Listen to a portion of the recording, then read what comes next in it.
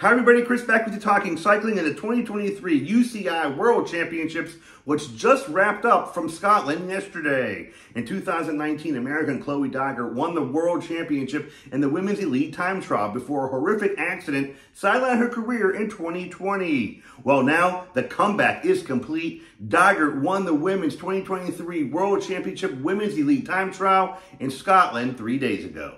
This is a win for, a lot of people. I've had a very special team behind me, and I'm just very blessed. Honestly, it didn't really matter to me where I win. I assumed I'd probably go off early just because I haven't raced in 3 years. I think it was probably more of a benefit for me, for the riders later on, because they had a time to chase. And so that I think that can play mind games on people for sure. But again, I'm just very pleased that I was able to start today. Dygert won 2 world championships in Scotland. She won the individual pursuit track race gold medal earlier in the championships, as well as the women's elite time trial. Big congratulations to Chloe Dygert, 2023 world champion.